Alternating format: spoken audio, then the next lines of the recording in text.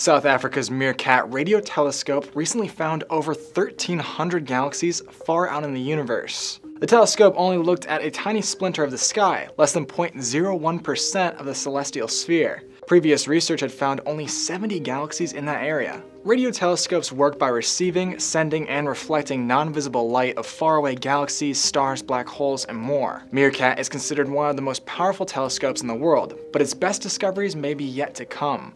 Right now, MeerKAT has just 16 of its 64 scheduled receptor dishes. And even that will be outdated by the 2020s when the Square Kilometre Array and its 3,000 receptors is expected to debut. But why look for these distant galaxies when we lack the technology to go to them? Think about a plane overhead. The sound it makes trails where it appears in the sky. What you're hearing is actually the state of the plane seconds before you looked up. Light from these galaxies takes hundreds of millions of years to reach us on Earth, so what we're seeing is actually their past too. By finding these galaxies and tracking how they change over time, scientists are able to get a more complete history of the universe. For Newsy, I'm Ryan Beek.